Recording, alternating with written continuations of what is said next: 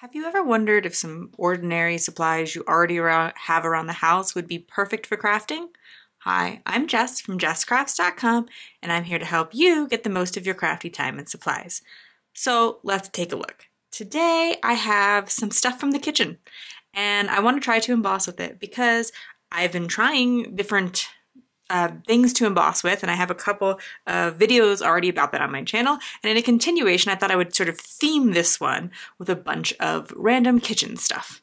So I have parchment paper, tin foil, some like a plastic container, kind of like acetate, because you can purchase acetate, like specific crafting acetate, but maybe we can do it with the stuff we're already about to throw out. I have a bag, like a plastic zip top bag. You could use whatever you have on hand. You could try to use one that like maybe had some dry goods in it or something. So again, it's a little bit less wasteful. And a pizza box. Any cardboard box would do. This is just what I had. P.S. If you can't eat gluten, because I cannot, this is the best frozen gluten-free pizza I've ever had. So we're gonna try all of those with the new embossing folder from Spellbinders, their embossing folder of the month for November, but you can do this with whatever embossing folder you have on hand. This is not like a 3D embossing folder or anything like that. So I ran them all through the die cutting machine. I have a Gemini Junior, so you put your material in the embossing folder and then your clear plate on top and bottom. Then run it through. All the materials work just fine like that, even though there were some little bit of difference in the thickness in terms of cardboard being obviously thicker than like parchment paper. But I didn't have to do any special sandwiches, and I did not damage my embossing folder this time, which I did last time I tried some of this experimentation. All right, so let's take a look. My favorite is the tin foil or aluminum foil because it really looks like foil cardstock, but obviously quite a bit cheaper.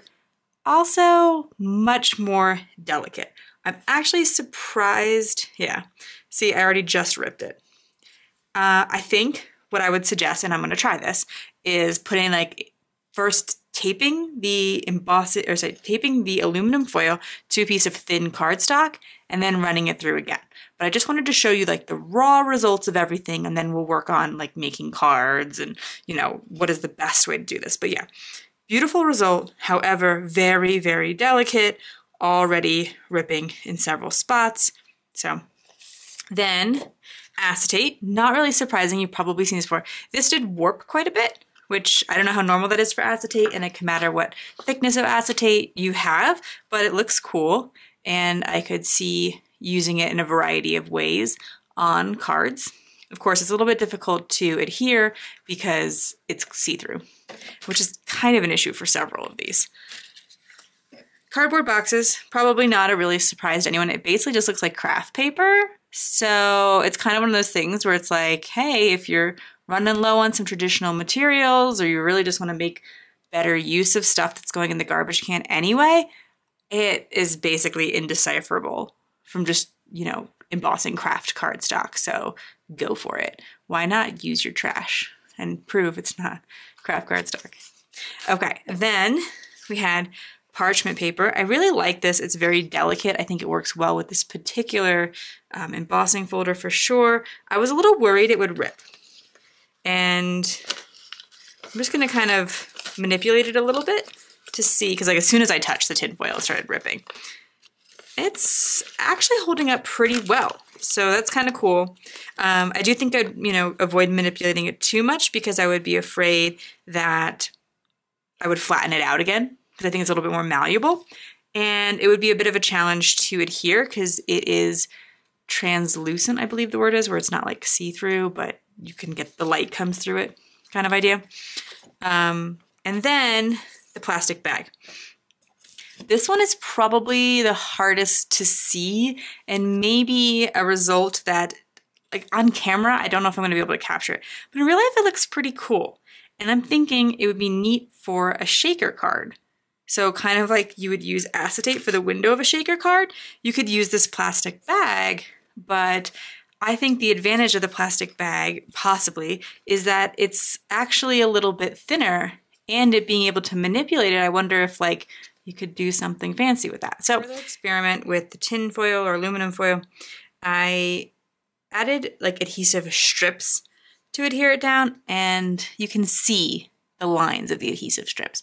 I'm sorry if there's going to be glare in this video. It's just going to be the nature of working with reflective materials. But then the other one, I've covered the background like completely in a sheet of adhesive because then there won't be any lines from the adhesive, just to kind of see if it makes a difference. I don't know if you'll notice after it's all embossed that those lines are even there. So I just want to experiment a couple different ways, and this is the same thinness of cardstock for both, and then I just added strips of adhesive, like my ATG tape, behind these this solid sheet of adhesive because I figured the backside it didn't really matter. We'll tuck it all around and we'll send both of these through the embossing folder to give it a try. These are not going to fold perfectly here. You can just kind of bring it up like that and snip off that corner so nothing is hanging over the edge the way you don't want it to. This is the piece where I had the adhesive lines. You can still see them. They're pretty subtle, but they're there, so maybe use an adhesive sheet. I realize that kind of adds to the cost of this because what's kind of fun is that, like, you know, aluminum foil is relatively inexpensive, but if you have to use adhesive sheets behind it, then you probably might be better off just buying foil cardstock, especially because it's so readily available. But I guess it's kind of fun to know, like, in a pinch, or if you just wanted to make one card with the look, so you didn't want to commit to a whole pack of foil paper on hand. And then you could color this with alcohol inks and that kind of stuff. I would just probably color it first, because now that I've embossed it, I've put some stress on the tinfoil. And so I don't think I'd want to go in and add color now. I think I would do that ahead of time. I usually prefer to be more of a show than tell kind of person, but I made the cards without the film just because there's a little bit of things going on. So anyway, this one is super, super simple. It's the cardboard box, and I just took an ink pad and swiped it over so that it would catch the raised designs, and then it's just a little background piece there. So that was so simple, didn't really even need a tutorial.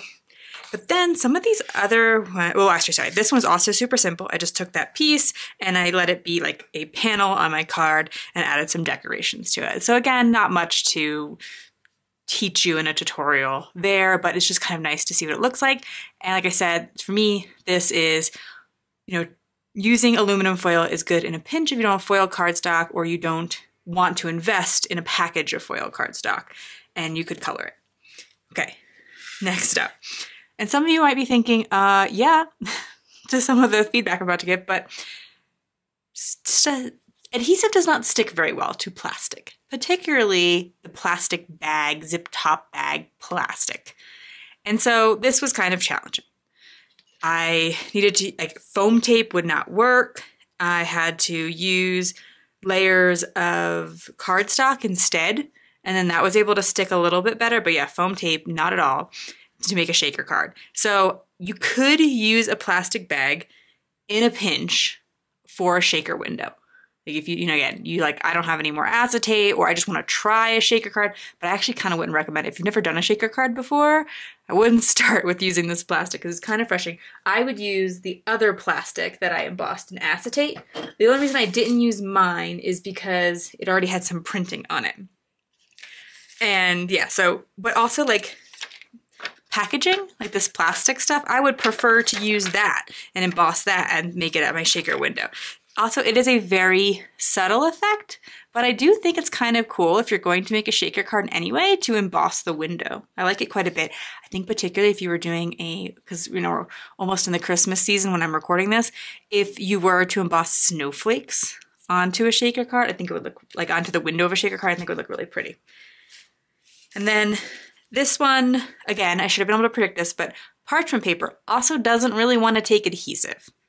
So while it has kind of a cool effect because it's translucent, so you can see my striped paper through it, it has that embossing detail. So basically I took a striped paper, I layered my embossed parchment paper over it, and then I put the star paper with the hole through on top of all of that. But yeah, like I could probably still pop this off. I used liquid glue, and that worked pretty well. I would recommend liquid glue with the parchment paper. And yeah, tape adhesive like my ATG, useless. It did not stick at all. Which, because it's not, you know, it's it's meant to be used in your kitchen to make things not stick to it. So to be expected.